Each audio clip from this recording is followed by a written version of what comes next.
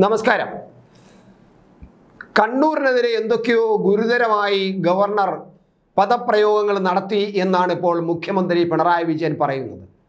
എന്നാൽ തിരിച്ച് ഗവർണർ പറഞ്ഞിരിക്കുന്നത് കണ്ണൂർ എന്ന നാടിനെ ഇത്തരത്തിൽ ആക്കിയത്, ഇത്തരത്തിൽ ഒരു മോശപ്പെട്ട ജനങ്ങൾ ജീവിക്കുന്ന സ്ഥലമാണ്, കുറേ അക്രമികളുടെ നാടാക്കി മാറ്റിയത് പിണറായി വിജയൻ എന്ന് പറയുന്ന വ്യക്തിയാണ് എന്നാണ് ഈ നമ്മുടെ ഗവർണർ ഇപ്പോൾ പറഞ്ഞിരിക്കുന്നത്. നോക്കുക, കേരളത്തിലെ ഗവർണർ അവിടുത്തെ CPM ആണ് എന്നല്ല പറഞ്ഞത്, കണ്ണൂരിനെ ഇത്തരത്തിലാക്കിയത് CPM ആണെന്ന, CPM എന്നുള്ള പാർട്ടിയാണ്, കുറേ അക്രമകാരികളെ പ്രോത്സാഹിപ്പിച്ചത് CPM എന്നുള്ള പാർട്ടിയാണ് എന്നല്ല പറഞ്ഞിരിക്കുന്നത്.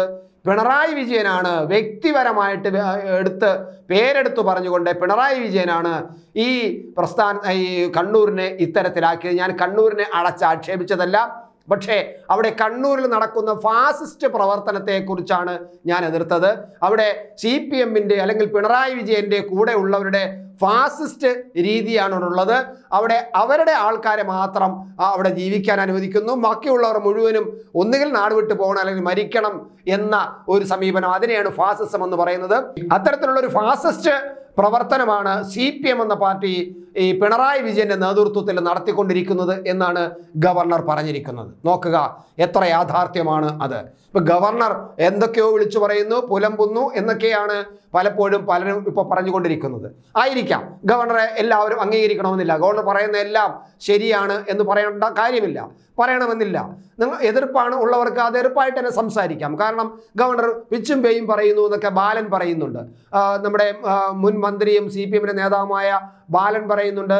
ഈ ഗവർണർ പിച്ചും പേയും പറയുന്നു, അദ്ദേഹത്തിന് എന്തോ സംഭവിച്ചിരിക്കുന്നു, അദ്ദേഹത്തിന് ചികിത്സ വേണം എന്നൊക്കെ പറയുന്നുണ്ട്. അത് തന്നെയാണ് ഇന്നലെ VD സതീശൻ പിണറായി വിജയനെ കുറിച്ചും പറഞ്ഞത്. അങ്ങേർക്ക് പിച്ചും പേയും പറയുകയാണ്, അദ്ദേഹത്തിന് സമനില തെറ്റിയിരിക്കുന്നു, മരുന്നെടുത്ത് കൊടുക്കണം, ആ മരുന്ന് കൂടെയുള്ള മന്ത്രിമാരെങ്കിലും കൊടുക്കാൻ മറക്കരുത് എന്നാണ് VD സതീശൻ പിണറായി വിജയനെ കുറിച്ച് പറഞ്ഞത്. അതേ ആയുധം ഇപ്പോഴിതാ AK ബാലൻ എടുത്ത് ഉപയോഗിച്ചിരിക്കുന്നു, അത് ഗവർണർക്കെതിരെ ഉപയോഗിച്ചിരിക്കുന്നു എന്നതാണ് നമ്മൾ കാണുന്നത്. എന്തായാലും ഗവർണർ പറഞ്ഞ കാര്യത്തിൽ എത്രയോ നാളായി കേരളത്തിന്റെ യാഥാർത്ഥ്യമാണത്. എന്തുകൊണ്ടാണ് കണ്ണൂർ എന്ന ഈ സ്ഥലം മാത്രം ഇത്തരത്തിൽ വ്യത്യസ്തമാകുന്നത്, ഇത്തരത്തിൽ കൊലപാതകളുടെ ഒരു കേന്ദ്രമായി മാറിയിരിക്കുന്നത്? അവിടെ തുടങ്ങി വെച്ചത് ആരാണ് എന്നൊക്കെ ചർച്ച ചെയ്താൽ ഒരിക്കലും തീരാത്തതാണ്. പരസ്പരം ഒരുപാട് ചർച്ചകൾ നമ്മൾ കണ്ടതാണ്. കണ്ണൂരിലെ ഈ അക്രമ രാഷ്ട്രീയത്തിന് തുടക്കം കുറിച്ചത് ആരാണ്, എവിടെ നിന്നാണ്, എങ്ങനെയാണ് എന്നതിനെക്കുറിച്ച്. പക്ഷേ ഇപ്പോൾ ഗവർണർ ആരിഫ് മുഹമ്മദ് ഖാൻ വ്യക്തമായിട്ട് പറഞ്ഞിരിക്കുന്നു, ഈ പിണറായി വിജയൻ എന്നുള്ള വ്യക്തിയാണ് കണ്ണൂരിനെ ഇത്തരത്തിലാക്കിയത്. ഈ ഫാസിസ്റ്റ് രീതി അവിടെ വരാൻ കാരണം അതാണ്. എനിക്ക് കണ്ണൂരിലെ ജനങ്ങളോട് സന്തോഷമേ സ്നേഹമേ ഉള്ളൂ, അവരാരെയും ഞാൻ അടച്ചാക്ഷേപിച്ചിട്ടില്ല.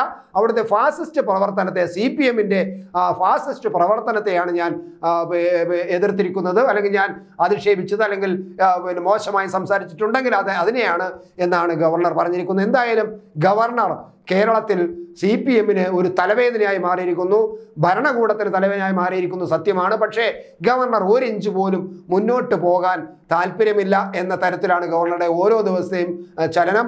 കാരണം ഗവർണറെ ഭീഷണിപ്പെടുത്തുന്നത് ഇത് കേരളമാണ് എന്ന് പറഞ്ഞുകൊണ്ടാണ്. എന്നാൽ കേരളത്തിൽ ഞാൻ കാണട്ടെ, നിങ്ങളുടെ കേരളം എങ്ങനെയാണ്, നിങ്ങൾക്ക് മാത്രമുള്ളതാണോ കേരളം, അതോ കേരളത്തിലെ ജനങ്ങൾക്കുള്ളതാണോ കേരളം എന്ന് ഞാൻ നോക്കട്ടെ എന്ന ഒരു തയ്യാറെടുപ്പിലും ഒരു വെല്ലുവിളിയുമായാണ് ഗവർണർ മുന്നോട്ട് പോകുന്നത്. തീർച്ചയായിട്ടും ഈ രണ്ട് ഭരണഘടനാ സ്ഥാപനങ്ങൾ, മുഖ്യമന്ത്രിയും ഈ ഗവർണറും തമ്മിലുള്ള പോര് നാട്ടിൽ അസ്വസ്ഥത ഉണ്ടാക്കിയിരിക്കുന്നു, ക്രമസമാധാന നില തകർത്തിരിക്കുന്നു.